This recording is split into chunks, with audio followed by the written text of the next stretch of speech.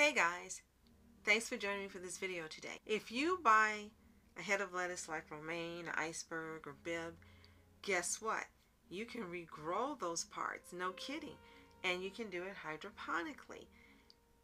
And it takes just a few weeks to regrow them. So when you take the ends off of the iceberg or romaine, and I don't personally buy romaine, but I'll say iceberg, don't throw it away.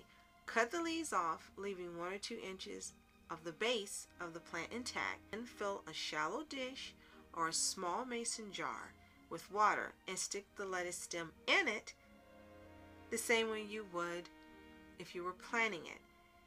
Refresh and refill the water every few days and you will see baby leaves emerge, and you can eat those baby leaves or let them get bigger and continue to grow in your home until you have a nice size romaine, Bibb, or iceberg head of lettuce.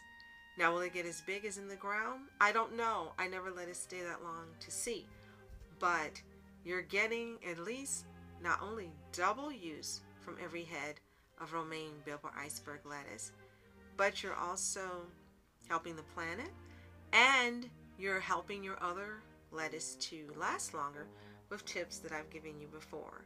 Now, if you've tried this before, let us know in the comments. If you haven't, try it with your next head of lettuce. You won't be disappointed. And be sure to like this video, subscribe for more videos like this, as well as my other videos on faith, health, and beauty all year round.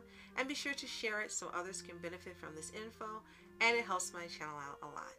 My name is Julie. Continue to be happy, healthy, whole, and wonderful. See you next time.